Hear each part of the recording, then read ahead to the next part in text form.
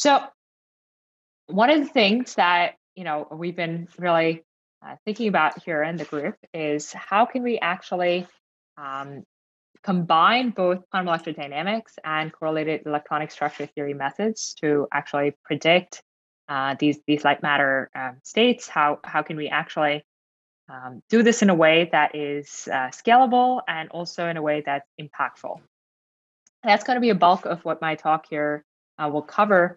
I'll also tell you a little bit about the intersection between the work we're doing in cavity control and open quantum systems. This is a little bit of a new area, that the new intersection. The area itself, of course, has been around for a while, that we've been exploring, and how some of the advances in algorithm design, both classical and quantum algorithms, can have an impact on all three of these areas. So QED, electronic structure, as well as open quantum system.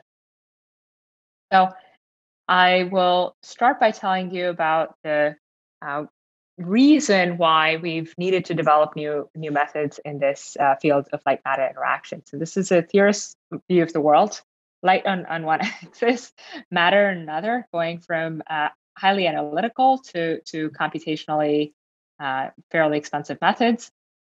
So when you start to talk about light matter interactions, one of the natural things that comes to mind is maybe let's take techniques from quantum optics, very, very well developed JCAVIGs or lattice models that are able to describe such interactions. However, the biggest challenge that you might face in doing that is that the matter, while the photon is treated very well in these types of theories, matter is frequently approximated as a 2, 3, or 4 leveled system. So if you're talking about any changes that are introduced by the cavity or by the photon to material or molecule in question, suddenly these approaches start to become a little too simplistic. So similarly, from photonics, from quantum optics, you could say, well, maybe I could think of these using a transfer matrix method, or leverage some of the FTTD types, or if you want to do it in time domain or frequency domain, these types of methods. Critical to such descriptions, of course, is for us to have a way of describing our matter system using either an effective epsilon or chi. And as it happens, that is insufficient to get some of the observables that are relevant in strong coupling as an example. Okay. So then the other extreme, you say, okay, well, it seems like on this side of the spectrum, the photon is treated very well. Maybe I want to look on the matter side of things. You can certainly do that.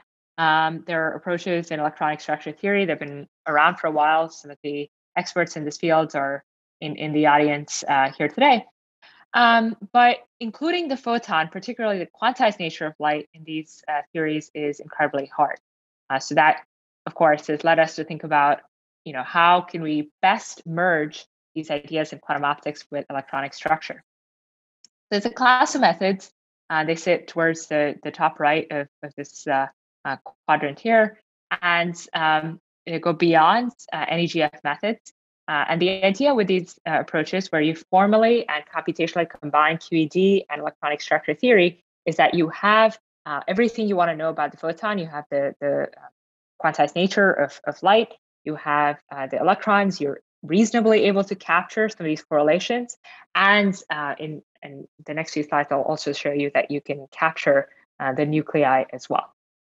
So much like various electronic structure theory methods, there's a set of complexity, a set of various ways you could go about doing this, and not all of them are appropriate for every situation. So you could think of QED plus mean field, QED, and Hartree-Fock. That gets you a long ways. It actually gets you further than you would get with a Maxwell plus TD-DFT type approach. But it's still, in many cases, insufficient. And you can take that further, and you can do QED and time-dependent density function theory, or QED coupled cluster, and so on and so forth. So that's actually going to be the bulk of my talk today, is to tell you how and where we've looked at QED plus time-dependent density function theory in cases where we've looked at QED and coupled cluster, and where we think some of these methods are going in future. Is there any questions? Please feel free to stop me and ask. I'll endeavor to answer questions as I go along. Okay, so our first foray into the system of QED electronic structure theory was in introducing nuclei to the problem. So a couple of reasons to include nuclei here. The biggest one is that some of the observables and some of the debates in the fields were around vibrational strong coupling. So what I mean by that is, there were reports that folks had been able to use a cavity to couple to specific vibrational modes, and that this was responsible for the change in the chemical dynamics. Now, that itself is a very complicated question, but we can simplify that only by first including the nuclei into the problem. The other reason to include nuclei here, of course, is very natural that we'd be able to get finite temperature effect into our calculation. So our physical system on the left looks as so. Hopefully you can see my cursor. We have a set of interacting electrons, we have nuclei, and of course we have our all important photons. And a trick that is familiar to many of you, we map onto an effective Kohn-Sham system with these electrons, nuclei, and photons. And as always, this is the positive as well as perhaps the downside of using a time-dependent density functional theory approach here, or any density functional theory approach for that matter, is that we need a good mean field exchange correlation kernel. And in fact, developing such kernels, such functionals for these light matter systems is turned into a cottage industry of its own. And there's been a lot of work in the past few years in actually benchmarking which one of these mean field exchange correlation kernels is actually relevant for the light matter system in question. But in our first proof of concept, where we included these nuclei and our first set of calculations, we wanted to look at something embarrassingly simple, which is a CO2 molecule in a regime of ultra-strong coupling with a cavity. The one knob that we have in theory that is not available to our experimental colleagues is the ability to turn up the light matter coupling almost arbitrarily, which means that uninhibited by loss or experimental difficulties, we can actually say that this single molecule now gets into a regime of ultra-strong coupling with a cavity that is free of loss. And while that's a simplistic assumption, it turns out that we can track using the approach that I showed you on the previous slide, a way of tracking this strong coupling of the cavity to individual modes in the CO2 molecule. We can also, because this molecule now is sitting in the cavity and we have the nuclei, actually model the finite temperature by looking at these finite nuclear velocities, which manifests as this molecule itself spinning in the cavity. And that has implications because some of the questions that have come up in the fields are, how does the alignment of this molecule with the cavity, how, if the dipole is misaligned, is it still in a regime of strong coupling? Is it still experiencing an impact from the cavity, or how is the molecule behaving in the cavity by itself? So we were able to address that using this method, recognizing, of course, that we arbitrarily cranked up the coupling a fair bit and that we had a single molecule. But let's make this system a little more complex and say that we want to be able to look at properties of excited states. And for the sake of calculation simplicity, maybe stick with TD-DFT for now. We'll go to CTSD here in a few slides. So the advantage here is that within linear response theory, what we can do is look at various response functions that correspond to this molecule that's now coupled to the cavity. Now, what were the questions we were trying to address? One of the biggest ones is all of the impact of the cavity on the ground state of the first excited state, or are there actually changes to the entire excited state manifold? And of course, phrasing that as almost a rhetorical question, I'd say that the cavity, of course, introduces new potential energy surfaces. It also just introduces some of these crossings that you would not expect in the case of the molecule without the cavity. So that would be, one of the signatures we could point to and say, this is what the cavity is doing to modify this system. All right, so when we think about the response function here, we have a couple of options. One, we can explicitly evolve in time. That has some limitations, primarily around both the memory and how long you can actually propagate in time before the problem starts to explode, or you can go to an effective frequency domain and think about this in the form of an eigenvalue equation or a theta equation. So in thinking about this response function, the corresponding Dyson equations are as so. what I want to draw your attention to are the two exchange correlation kernels that now has to be approximated. This is in contrast with typically where you'd only have one of these. We now have a pair of these that actually need to be approximated. One that corresponds to the photon and electron or photon matter coupling, and one that corresponds to the standard electronic problem here. So going to a frequency domain, invoking this Kapita equation, we actually end up with two blocks of this problem. So we have the matter block, and then of course we have the electron-photon coupling blocks that need to be solved. So we've been able to now demonstrate this for a fairly modest set of molecules, still not the very large and many molecule scenario that people are interested in. And actually, I'm going to address this question of single molecule versus many molecule strong coupling in a couple of slides. I just want to point out that in this case we're still looking at a single molecule, but more complex than a simple CO2. Okay, so as we've developed these methods, a question that kept coming up is you're always going to be limited by these exchange correlation kernels, and that's is there a way to get around it, or with a theory that is slightly more heuristic, can you actually not have these approximations invoked? And towards that, this is work that was done by a student who worked with me, Nick Rivera. We introduced a way of thinking about modifications to the ground state in a highly non-perturbative manner. And in this case, the formulation goes as follows. So our system that is our exact system that we want to solve has a very many excitations of our matter and our cavity system. And we're left working with this wave function that, of course, is going to be fairly challenging for us to. Yes, go ahead. Oh, yeah. So, can you hear me? Yep, I hear you. Oh, great. So, could you, I guess this FPXC is adiabatic, means that it's local in time. That's correct, yes. Is there an obvious justification? Is there an obvious justification? Beyond it being expedient, no, I don't have an obvious justification for that, no. And for the standard TDDFT, those exchange correlation functionals are obtained from essentially usually the thing that's used is like the ground state ones. But for this photon matter coupling, what kind of XC do you use? Yeah, so there's a set of these that were developed by the group in Hamburg, including these optimized effective potentials, which we found quite helpful. Yeah.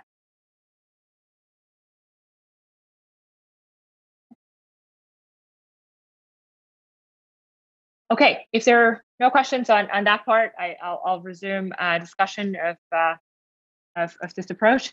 So the motivation behind introducing this approach, right, where it is exactly that we would consistently get questions around how we've thought about the exchange correlation, and we didn't have a rigorous way of justifying some of the approximations. But in the theory that I'm presenting now on this slide and the next few slides, we don't need to invoke such an approximation, and that's one of the advantages. That doesn't, of course, mean that there aren't other approximations that need to enter this particular case. So our exact system, of course, is going to be very challenging for us to work with, especially as we get to a matter system that is realistic. However, we can approximate it with a few virtual excitations of our effective matter cavity system. And we do this because we can essentially say that this is an ansatz we introduce, and essential to actually buying into this is that we have some changes to our photonic vacuum, that it looks different both with and without this light matter coupling. So there's some change that's being introduced, and this is reminiscent of essentially saying that there is some kind of a photonic quasi-particle. So as we do that, it results in giving us this very highly non-perturbative ground state, which includes these virtual excitations of a few levels of this matter cavity system. And in order to understand this method a little bit better, the first thing we wanted to do is actually contrast it and benchmark it relative to exact diagonalization. Now, of course, we can do exact diagonalization for a small problem, but it provides a good benchmark. So now we're looking at a cavity with about 50 photon modes, a few excitations, and we have a small system, so 3 or 4 levels. We're not looking at our super complicated molecule. But again, this is for the purpose of benchmarking, not because the method that we've developed doesn't actually extend to these larger systems. So what I'm showing here now is going from no coupling. This is a case where there is no impact of the cavity or the photon fields on our matter, going to a regime of really ultra strong coupling. This would be highly unrealistic to realize in any of the types of experiments that we're considering. If you're on the left of the slide, you're probably looking at a nanoplasmonic or a dielectric cavity. Perhaps here you're looking at some high Q cavities, not necessarily ultra high Q. Somewhere here you're looking at maybe something like a superconducting cavity, something that's also cooled down. This would be a fairly hard experiment to do in this part of the spectrum. So contrasting 3 things here: exact numerical diagonalization, which is in these red dots. Our method, variational QED. What I didn't show on the previous slide is how the variational principle enters how we go about handling the ansatz I introduced. But take my word for it for now. We have this approach in blue and a standard perturbative theory in these yellow dashes. So what you see is that as long as you're in a regime of no or some coupling, everything continues to agree. That's good. But as you get into a regime of strong coupling, and especially as you get into a regime of deep strong coupling, you start to see that a perturbative approach actually heads in the wrong direction. So this is a bit of a problem. And in fact, what we see is that our method and exact diagonalization agree across this entire range of couplings. So to put that in perspective, usually if you take a method from quantum optics, you would not want to go from all, from no coupling to all the coupling you can ever have. That's typically, it's hard for a single method to actually span that entire range. So the fact that we can do that here using our method, especially with an approach that is computationally quite inexpensive, was a victory for us. Can I ask another question? Please go ahead. Yeah, since this is tutorial, maybe please allow me to ask some really. Absolutely. And may I ask for your name? I'm sorry, I can't see you, and I don't want to risk IDing you by your voice. Oh yeah. No. So like 50 photon modes means that. Sorry, 50 photon modes means that you have a bosonic operator and the bosonic space. The dimension of the bosonic Fock space is 2 to the 50. Yep. And what does 4 photonic excitation mean? Right. So if we go back to the introduced ansatz, right? We're not keeping all of the excitations of our atom and cavity system. We're approximating with a few virtual excitations of it, and that few component is actually key. So not all of these photon modes, even though you may have a multi-mode cavity, are involved in the excitations that will be considered in describing this effective matter cavity system. Okay, I'll keep going since I don't hear a follow-up, but if there are follow-up questions on this, please go ahead and ask. Okay, so a couple of other things that are just our method here.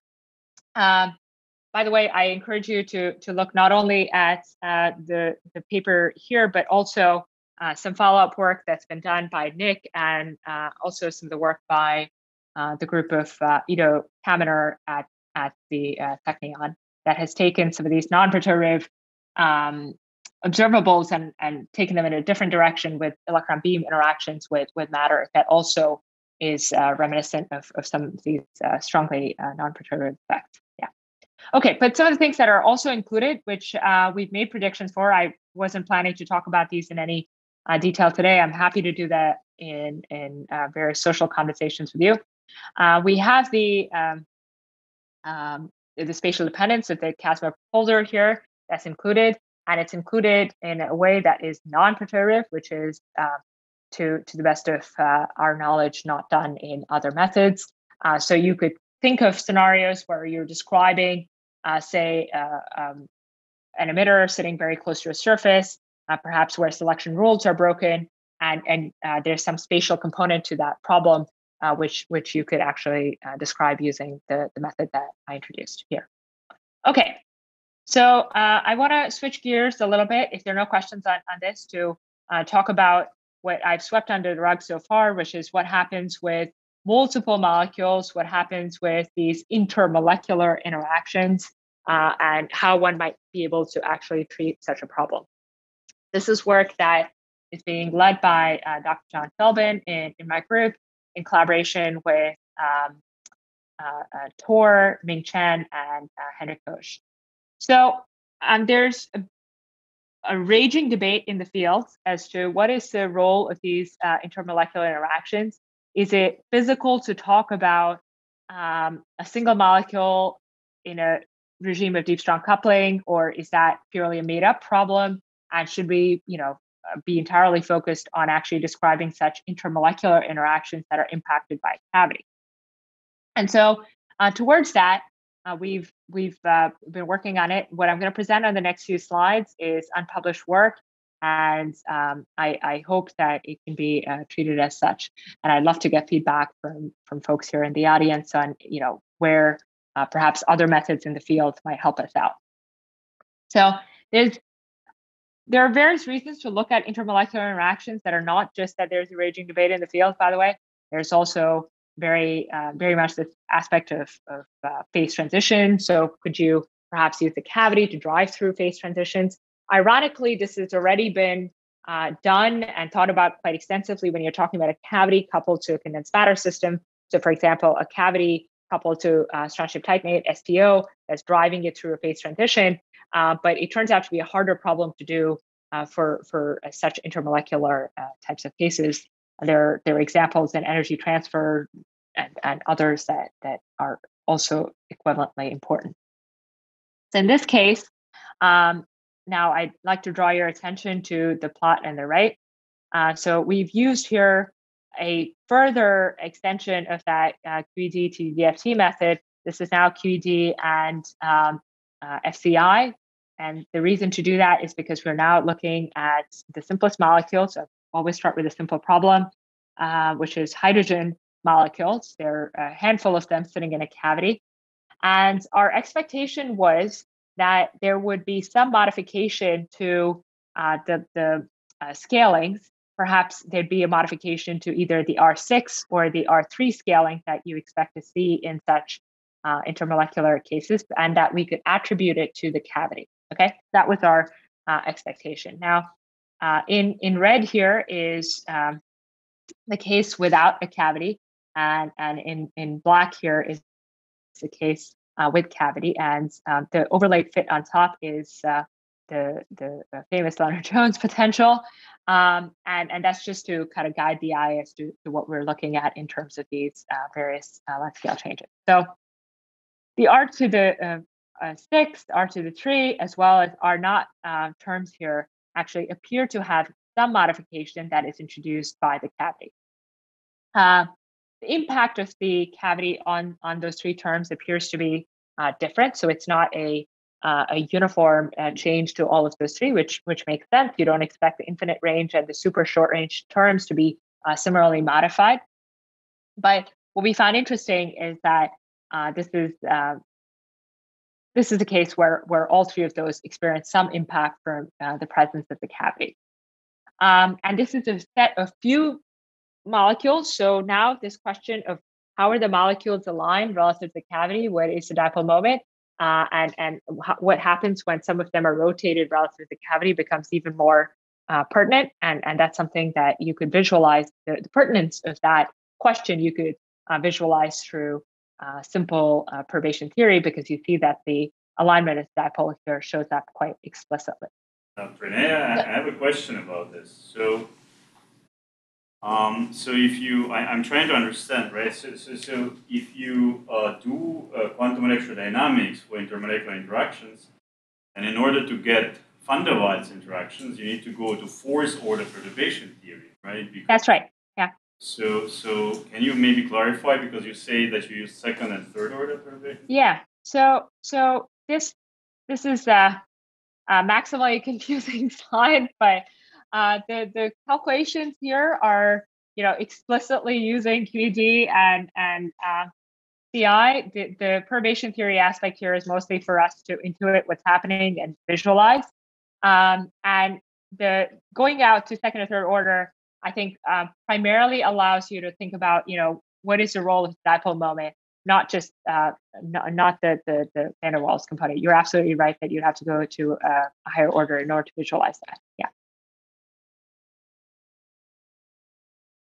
Yeah.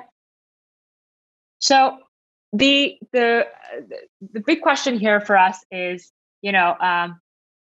can we think of a way to do this for a large enough number of molecules that we can test this hypothesis? Perhaps we can talk about changes to various types of liquid to solid phase transitions, recognizing that hydrogen is a very fraught example for this.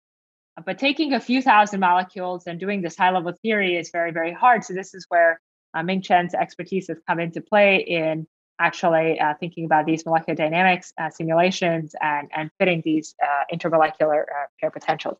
I am not by any means an expert in MD. So if somebody has a way of doing this that is better than how we're doing it, I'm all ears, because what we'd like to do is have our QED coupled cluster calculations, have something for perturbation theory for intuition, but ultimately in order to get to this many molecule question, to have any hope of understanding what's happening experimentally, or better yet, predicting what's going to happen in experiments that have not been done in these systems, we actually need to merge this somehow with MD, and that's something that we're working on quite extensively now. So lots of things have been completely swept under the rug in the way we've thought about this problem so far. And in the spirit of this being a tutorial, I want to present some open questions and certainly get views from distinguished chemists and physicists in the audience. How do we think about modifications to chemistry? When I introduced that method with these non-perturbative observables, I said this statement that you actually don't need real photons. And to some of my chemist friends, this question is quite baffling. So how are we modifying reaction rates in a cavity when we're saying that there's a possibility of making this modification without real photons being present? Is that physical? And I don't have a good answer to that, but I think that's a fun question to ask. Another one is, are we thinking of these reactions as somehow being non-local? Because again, we're talking about a cavity mode that is that's for the entire cavity. It's not localized to a specific molecule and specific part of the cavity where the molecule is interacting. So I think this brings a lot of different questions all at once. So these questions around chemical reactivity, thinking about these electronic interactions, how do we best treat the correlations without making our problem insanely complex? Effects of solvation, something that I haven't talked about at all, and other kinds of collective effects. We're just scratching the surface. I think some of the ideas that we've presented so far, thinking about these ensembles of hydrogen molecules, I think is just the beginning. So there are various other kinds of collective effects that would come into play, especially if we start to look at molecules that are more interesting than the hydrogen case. So I want to also point out that there's a component that we've also swept under the rug that maybe doesn't need to be too complex, which is how do we treat the issue of loss? And this is where rubber hits the road quite literally, because there are two things that go into loss in such matter cavity systems. One of them is the natural one that first comes to mind, which is what happens if my cavity is somehow low Q, low quality factor, it's lossy. Of course, in theory, I can crank up the coupling, but in practice, I can't. So that question, it turns out, is relatively straightforward to address. A second, maybe more complex question comes up is what if there are non-Markovian effects or other kinds of dissipative effects where we're starting to see some backflow of energy in these strongly coupled systems. Right? This is a case where treating the bath as being uncorrelated from the quantum system seems like a bad approximation because I'm talking about strong coupling this whole time. So to address both of these, the mundane question and the less mundane question, we've made some strides. So towards describing loss in the cavity, we've taken a phenomenological approach. Turns out this is actually sufficient, and it can address questions like how does my how does this doublet, this feature of strong coupling, this Rabi splitting change if I have loss in the system, and can I overcome it by turning up the coupling between the light matter system? And the answer is very simple. As soon as I have loss, this nice doublet is lost. Everything starts to look like a broad signature. Everything starts to essentially look like a broad plasmonic peak. And there's nothing you can do about it, even if you somehow arbitrarily increase the light matter coupling. And that's a scenario where then you can start to figure out how much of what I have is in the electronic states and how much of it is located in my photon modes. We've done this for some simple molecular systems. Turns out that this phenomenological approach actually captures things sufficiently. What it doesn't capture is what if I have some kind of hopping or interaction across different surfaces. That's something that we haven't been able to incorporate into our approach yet, but something that I'd love to hear about from people during this core program. So the component that is harder to incorporate is these explicit non-Markovian effects. And to specialists in the audience, the next few minutes might seem a little too pedagogical, but I'll spend a couple of minutes on this regardless. So there are various ways for us to treat Markovian processes. Markovian processes that are within you can write down a master equation here, Lindblad equation. It's not the only way you could go. You could also equivalently do this with Redfield.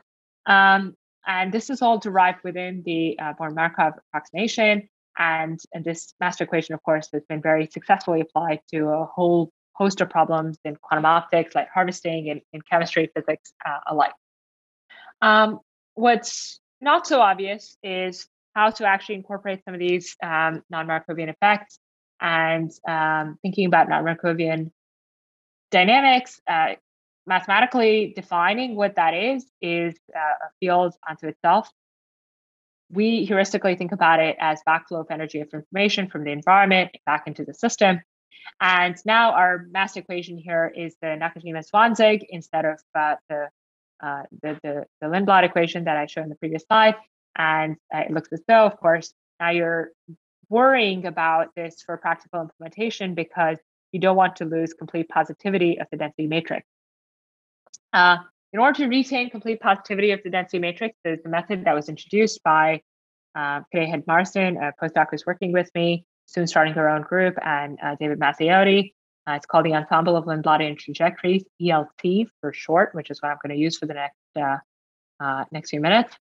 And this method is derived by taking an ensemble average over many different Lindbladian trajectories. And the claim to fame with this method is that it allows you to overcome this issue of losing the complete positivity of the density matrix. So you're guaranteed complete positivity of the density matrix, which means you're guaranteed to stay physical in the process of doing this. And you're doing this by basically taking a bunch of different trajectories. So we show that actually if you had something in the regime of strong coupling, now taking a very simple example, which is the James Cummings model, again, something we can solve exactly. That is the only reason this has been picked. And looking at it both on and off resonance. So on the left, showing a handful of different methods that essentially show why it's important for us to have these non-Markovian effects included when you're in a regime of strong coupling. So the simple Markovian case is in green here. You see, of course, once you start to lose information, it's all gone. There are other methods. What strikes me as quite exciting is that the ELT method and exact overlay almost, well, no pun intended, exactly throughout this set of, throughout this entire decay time. And you can see that the ELT method here in red and overlaid with a black line, which is the exact approach. What's further exciting about this algorithm and from maybe a future work standpoint is that this ELT method for non-Markovian effects can be mapped onto a quantum device. There is a quantum algorithm analog of this approach that exists. And I suspect it's just the beginning of how such a exciting complex master equation can be mapped onto a quantum computation framework. What I'm essentially saying is that the James Cummings model isn't the most exciting problem to solve using all of this machinery, but but the fact that we have a quantum algorithm analog of it presents the way to doing more complicated non-Markovian dynamics. And we do this through a combination of dilation, decomposition methods for Markovian and the ELT component for non-Markovian. Since this work first appeared, we now have a couple of other extensions to it that have been published. I won't get a chance to talk about them in this talk today, but I hope that during this long program, there'll be an opportunity for us to discuss. So my title said not only like matter interactions, but also non-equilibrium dynamics. And I want to spend a little bit of time telling you about how polaritons and treating such light matter cases is not limited to a molecule or few molecules sitting in a cavity. In fact, this idea of cavity control of matter goes beyond that and is very general to thinking about various types of polaritons that exist in matter. Poster child. Sorry, can I ask a question? Yes, please. About the non-Markovian stuff. Yeah. Before we leave it behind, you can sort of create a stochastic Schrodinger equation, a time-dependent stochastic Schrodinger equation, whose sort of long-time dynamics give you the Lindblad formalism. Did you look into that at all for, looking at this ensemble of Lindblad trajectories? So as far as I understand it, and please correct me if I'm wrong, I don't think that approach captures any backflow or revivals. The approach that you mentioned, but maybe there's something that I've missed. So let me tell you a little bit about these polaritons in various materials and some of the ways that I'm building up towards basically telling you, and I'm going to give you my punchline because I know I'm going to lose people here in the next few minutes, but I'm building up to make the case that the cavity control of polaritons, especially when the polaritons are in condensed matter, has many analogies to actually explicitly driving the material. Okay, so essentially you can take a non-equilibrium drive and accomplish the same things as the cavity is. There are some subtleties in how they're different, but there are also some commonalities. And there are some key differences in how you would treat them from a theory standpoint. Okay, so that's what I'm going to try and convince you of in the next few slides. So when it comes to polaritons, the choices are many and not just limited to plasma polaritons, phonon polaritons, or excitons. There are also other kinds of polaritons we become interested in, including magnon polaritons, Cooper pair. There's a long list of these that exist. Okay, but one of the things that is, I think, exciting about polaritons that are particularly of the phonon or magnon type is that the cavity approaches to controlling them and the ultra-fast approaches to controlling both phonons and magnons have a lot of similarities. And so I'm going to focus on those two types of polaritons for the next few minutes. Okay. So if you haven't thought about phonon polaritons in the past, the idea is as follows. In polar materials, it could be HBN, silicon carbide, pick your favorite polar material. I have in the Rashomon band, I have some form of splitting between the longitudinal and transverse optical phonon modes. And I use that to then, relative to the light line, create a lower and an upper polariton branch. Okay, so in itself, this idea is actually quite general. It becomes a little more complicated when you say, instead of a 3D material, you only have a 2D material. The splitting goes away, but you can still have coupling and excitation of such a lower polariton. So there are three advantages of phonon polariton. One, which you might not typically think of, is that it is in the near mid-IR now, and losses are not so much of a problem. So it turns out that some of the resistive losses or some of the other damping terms that dominate in the visible or the UV become less prominent in the IR.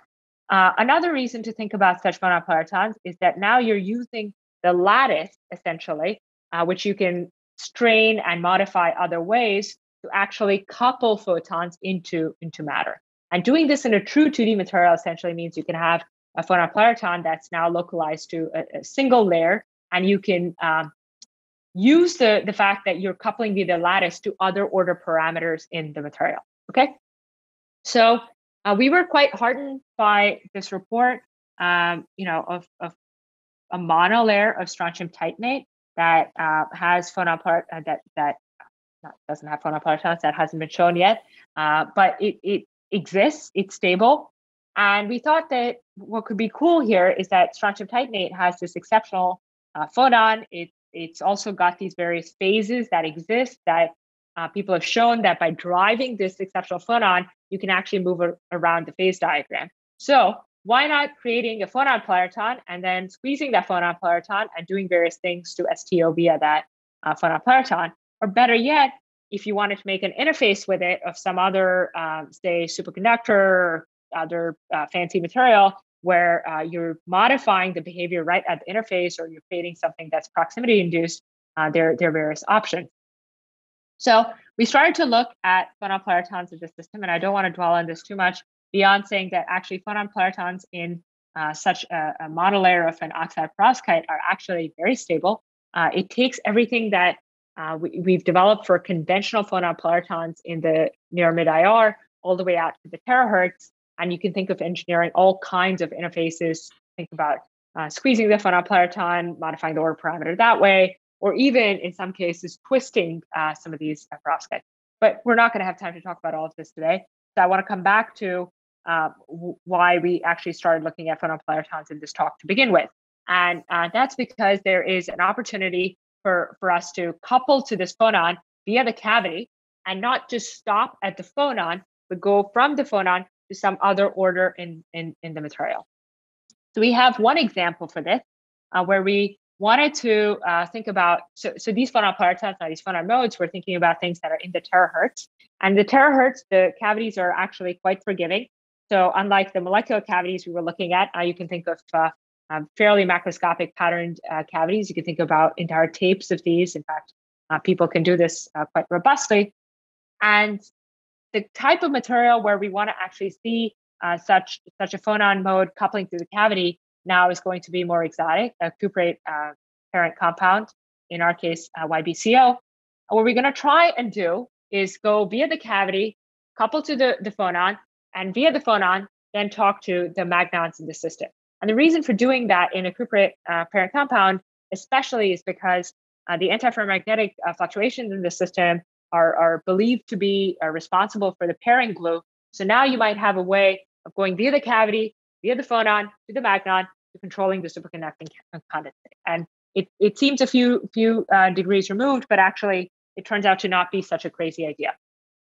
Okay, so now using a figure describing exactly what I did with my hands, this phonon mode now corresponds to this C-axis oxygen mode. It's a very well-known, well-characterized phonon that exists in YBCO.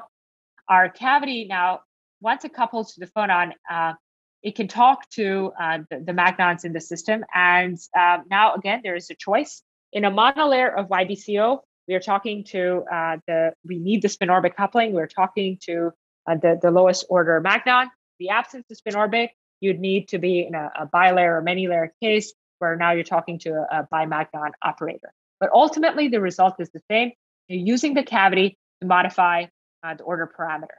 And this is almost exactly what you would do if you were looking at any of the ultrafast control of such compounds. So this is now the jump where I'm going to try and say that this cavity control of magnons, cavity control going via the phonons, is exactly equivalent to, not exactly, but it's mostly equivalent to if you were driving the system using a giant laser.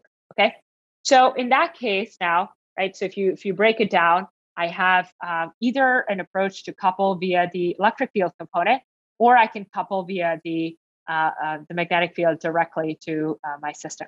Okay, and if I'm going via the electric field, I'm going to talk to some IR active phonon mode, and then I'm going to use that to modify something else in my system. In this case, the simplistic system we'll look at is cobalt fluoride. Folks like Greg Cavallari have also done this type of phonon-mediated modification of matter for various types of superconductors. Or I could think about this magnetic field now coupling to the magnons directly, and I have again access to the same type of condensate. So what I want to point out, and this is hopefully something that there'll be more opportunity to discuss in the various workshops, I think there's a dearth of methods to treat such systems explicitly. Much like in the cavity case, we're now talking about a system that is actually quite far from equilibrium, and it doesn't just have to be in the visible or near IR and the terahertz. In fact, the set of techniques that people are using to strongly drive the system and couple to the order parameter dynamics is vast. There are XL techniques. There are techniques all the way actually in the microwave that have accomplished something similar, where you can think about a microwave resonator that is now coupling to the order parameter. And in such scenarios, certainly TDFT isn't sufficient. There have been attempts to use modifications of dynamical mean field theory to describe such systems. There are challenges there as well. And some of the biggest challenges that I see are, how do you describe this explicit coupling to, say, the phonon or to a collective excitation like a magnon, and then propagate that all the way to changes that occur in the condensate. So to put that, put a little more color on that, I'd say, in terms of looking at it in potential energy surfaces, when you're probing, maybe your electronic or lattice coordinate is wobbling around the bottom here. But when you're thinking of actually switching or driving critical phenomena, now you're not just talking about something that is wobbling around the minimum here. These are various non-thermal pathways that are triggered by excitation. So I caution you against thinking that this is just a thermal effect or something that can be described as a perturbation on some of the ground state effects that also exist in these systems and are exciting. In fact, in this case, we really ought to be talking about how this energy landscape is fundamentally modified by external excitations. Same way that in the cavity case, we were talking about how the potential energy surfaces are modified. I think we need to develop a similar framework in this context. So I, this is certainly a big open problem. We haven't solved it, and various people are working on making this happen. But I just want to give you some take homes from the last hour or so of my talk, which is that we started by looking at cases where we were describing light matter coupling. We were talking about a molecule coupled to a cavity. We talked about various approaches in ab initio QED. We talked about polaritons in regimes of strong coupling, why you do that, and now we've ended up in actually talking about cavity control of various types of condensed matter and its similarities and differences with ultrafast control. So I want to just in the next 2 minutes or so leave you with some thoughts around this. This is an area where I think there's a lot to be done. Is the cavity engineering of 2D materials. I think controlling these polartons. You can think about controlling various types of electron phonon coupling. We've talked about cavity control of things that could then give you control of the superconducting condensate. It's not the only type of condensate that's of interest.